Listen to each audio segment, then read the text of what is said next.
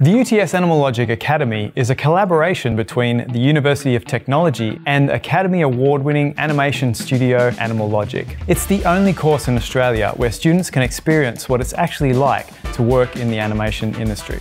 We offer a one-year accelerated master's degree in animation and visualization that builds on the skills that students have developed during their undergraduate degrees. By specializing in a specific part of the pipeline, our students hit the ground running when they enter the visual effects and animation industry. Every year, as part of their studies, our students work together to produce a 3D animated short film entirely from scratch. In this video, we're going to show you exactly how we made last year's short film apart.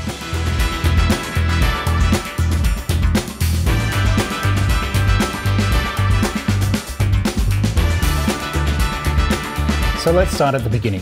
When students come into the Master's course, or the MAV as we like to call it, they enter into their chosen department. These teams will then all work together to create the short film over the course of the year.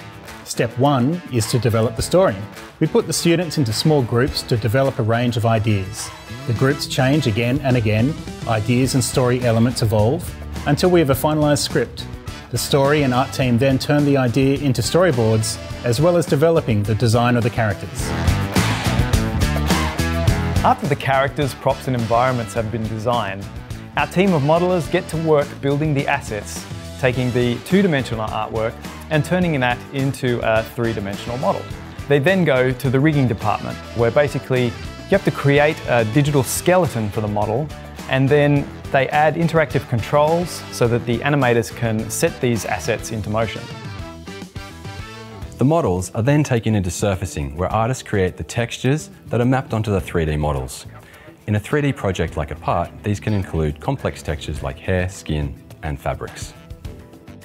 Parallel to the surfacing team, the previous team turns the 2D storyboards into a 3D animatic, creating the camera movement for each shot of the film, while the animation team starts to develop the look and feel of how our characters move and behave to help define the performances.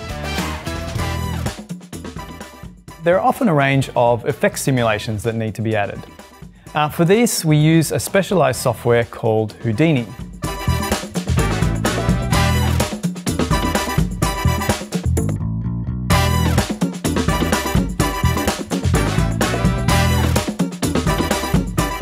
Lighting is where we get to see all of the elements from each department come together for the first time.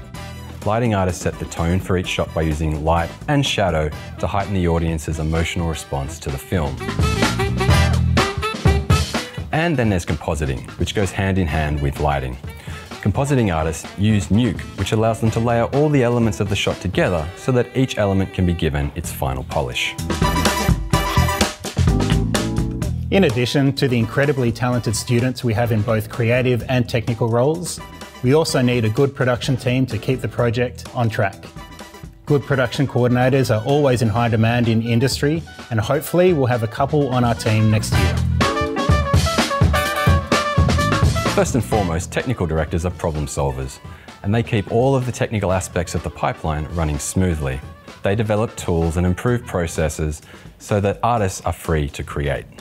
So we hope that gives you a brief overview of the production process that our Master of Animation and Visualization students follow to produce a studio-quality 3D animated short film. So if you would like to get experience working on a professional level short film that uses the same production processes that the big studios do, we would love to have you join next year's group of students. But be sure to think about what department you'd like to specialise in so we can help train you towards that role in industry. Follow our socials to find out where you can see the full version of the short film Apart. We hope to see you next year.